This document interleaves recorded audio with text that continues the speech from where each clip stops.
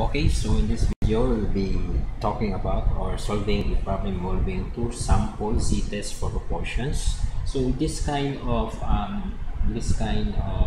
proportions or this kind of problem.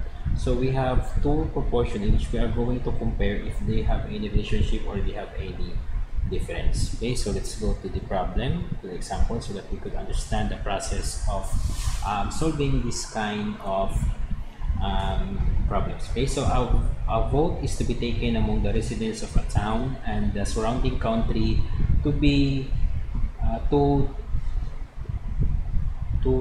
determine whether a proposed chemical plant should be constructed. So the construction site is within the town limits, and for this reason, many voters in the country believe that the proposal will pass because of the large proportion of town voters who favor the construction. To determine if there is a significant difference in the proportions of two towns of town voters and the country voters favoring the proposal, a poll is taken. If 120 of 200 town voters favors the proposal and 240 of 500 country residents favor it, would you agree that the proportion of town voters favoring the proposal is higher than the proportion of country voters? So use an alpha of 0.05 level of significance. So the problem clearly states that we are going to determine if there is a difference. Okay, so there is a significant difference of the town voters and the country voters favoring the proposal of constructing a chemical plant. Okay, so if we would agree that the town voters favor much compared to the country voters. Of course, in convention, we could say that the town voters really favor the chemical plants because it is much nearer to them and it could give them jobs. But given this statistical data, or given the data and the level of significance, could we prove that assumption using those data? Okay, so first we'll have our solution. Okay, of course we need to have first our null hypothesis. Okay, so the null hypothesis, we will say that there is no significant difference or they are the same. So the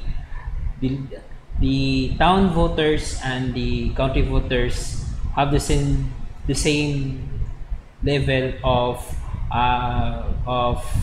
favoring the construction of the chemical plant. So we could say, for example, our P1 is the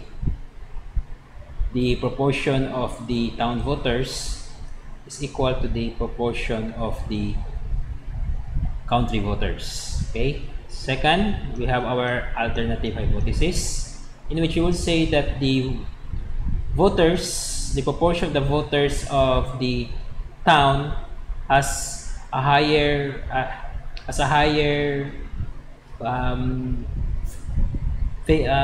vote high or mostly in favor for compared to the voters from the countryside. Okay, so again, because we have here a statement in which we are going to have a higher compared to the other proportion, so this is a one-sided test. Okay, so this will come in handy when we are going to have our decision rule and critical regions. So our alpha, which is 0.05, then our critical region, okay, and also our decision rule. Okay, so our decision rule or our critical region, if we are going to draw here our normal distribution curve, so the level of significance is 5%, so that is to the right because it is a higher than, so that's a positive, so 5%. So this is 95% or 0.05%. So we need to find the z limit here. Okay, that is the z. Okay, so if our Z is, our computed Z is greater than Z, then we will reject our null hypothesis. So this is our decision rule. So first we need to find our Z. Okay, so let's just have it one in green. Okay, so our Z, so we will go to our table. So that is 0.095. So this is 0.9495 and 0.9505. So between here, so we have 1.6. So this is 0.045. Between 0.04 and 0.05, that is 0.045 plus 1.6. So our Z is 1.645. So it is the same method or the same process of getting the Z in our previous discussions. Okay, so if our Z or our computed Z is greater than Z, then we will reject our null hypothesis. Okay, so we will now go to the computations. Okay, so computations. Okay, so our ZC, this is the formula for that. This is P hat 1 minus P hat 2 over square root of P hat Q hat 1 over N1 plus 1 over N2.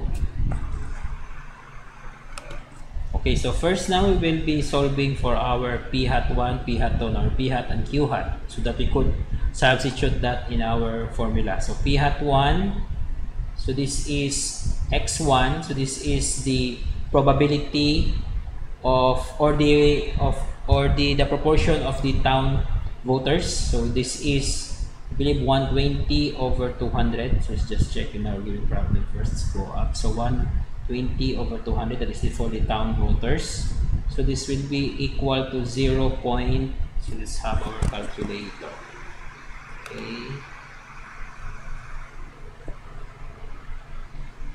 So let's just have first our calculator here.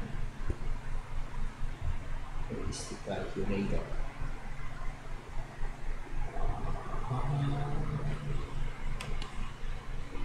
Okay.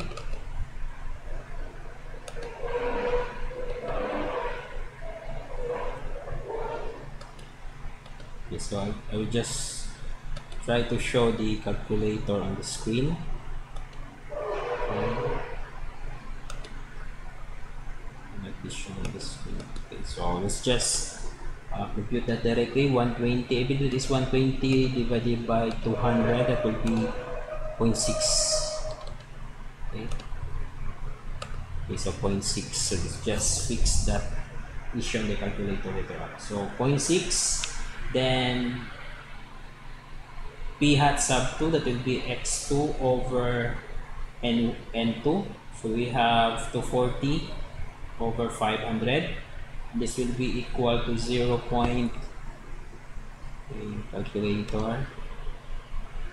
We have a problem on showing our calculator on the screen, so it's just, you can do that on your own if you have your calculator with you. So that is 0.48.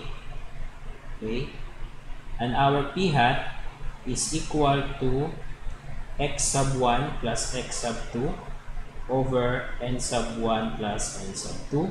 So this will be equal to 120 plus 240 over 200 plus 500. Okay, so let's just calculate that one. 120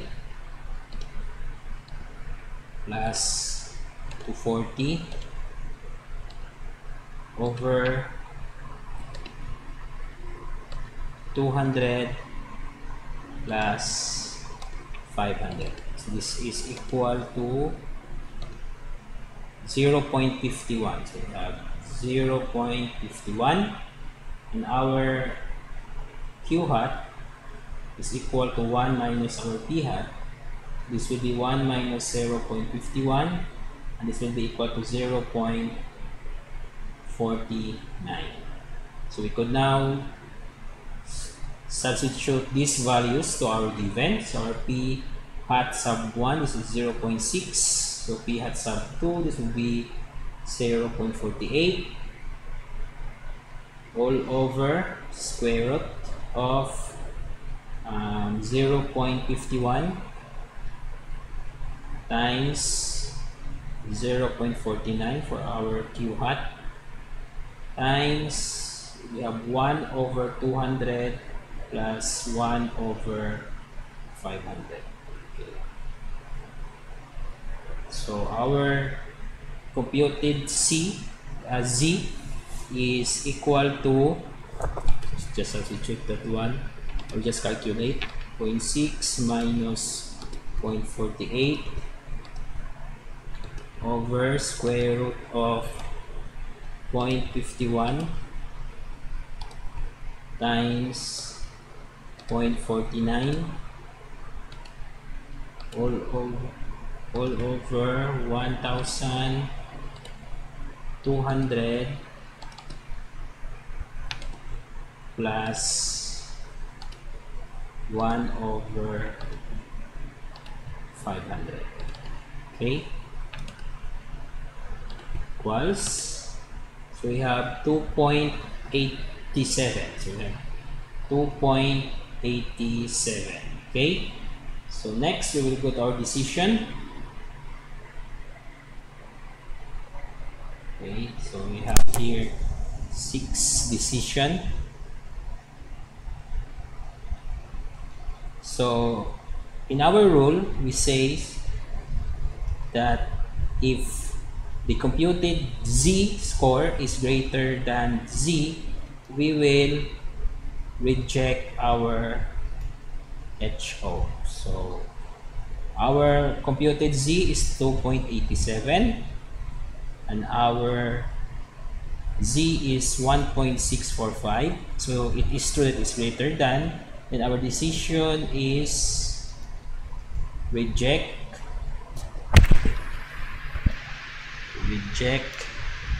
the null hypothesis and accept H1 or the alternative hypothesis, wherein the proportion of P1, which is favoring the construction of the chemical plant, is higher than the proportion of the country people favoring the construction of the chemical plant. So 7, we will have our conclusion.